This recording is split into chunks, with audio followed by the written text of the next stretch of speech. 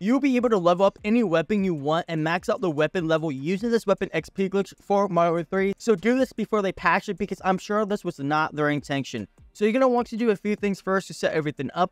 First things first, drop a like on the video and make your way into the zombies. From here, you're going to click on the gear and select any weapon you want to level up. And the next thing is also very important. Go over to the field upgrade area and use the energy mine upgrade. Everyone has this upgrade and this will help out a bunch.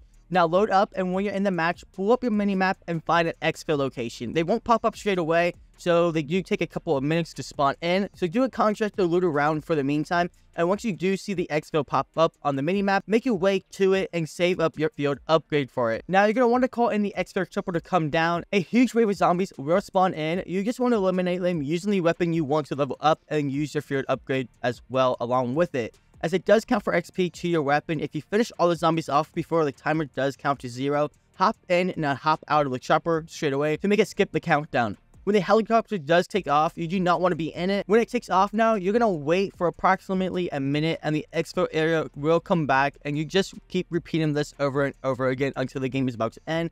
Check out this video for a method that you can also use to get an insane amount of XP to any weapon, as well as don't forget to subscribe to my channel.